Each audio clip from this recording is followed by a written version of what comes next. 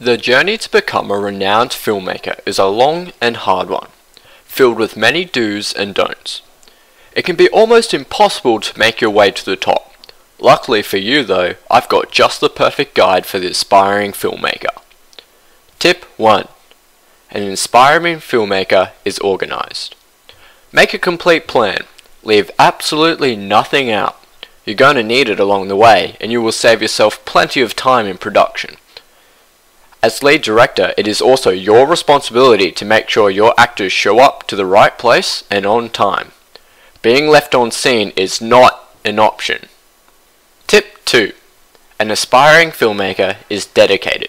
Dedicated filmmakers don't waste time watching or taking part in silly pursuits like study or sport. It is in your best interest to avoid these hobbies at all costs, unless it's soccer and you're looking for quality actors. If so, go ahead. You must also never have a break, and especially don't have a Kit Kat. Sleep is for the weak, and all your attention should be on your masterpiece. Sugar will not get you through those all-nighters, so a coffee addiction is required. Tip 3. An aspiring filmmaker stays away from animations. Don't bother wasting your time with them.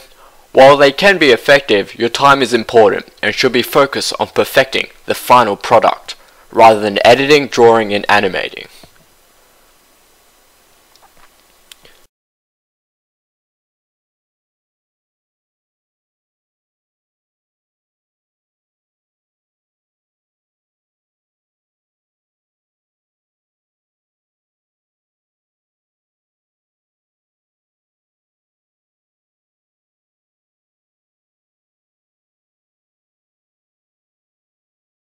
Tip 4.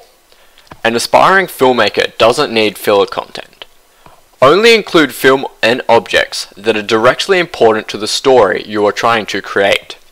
If there is a tree swinging in the breeze behind your scene, it better be there to reflect the emotional instability of the protagonist's heart after finally conquering their fears.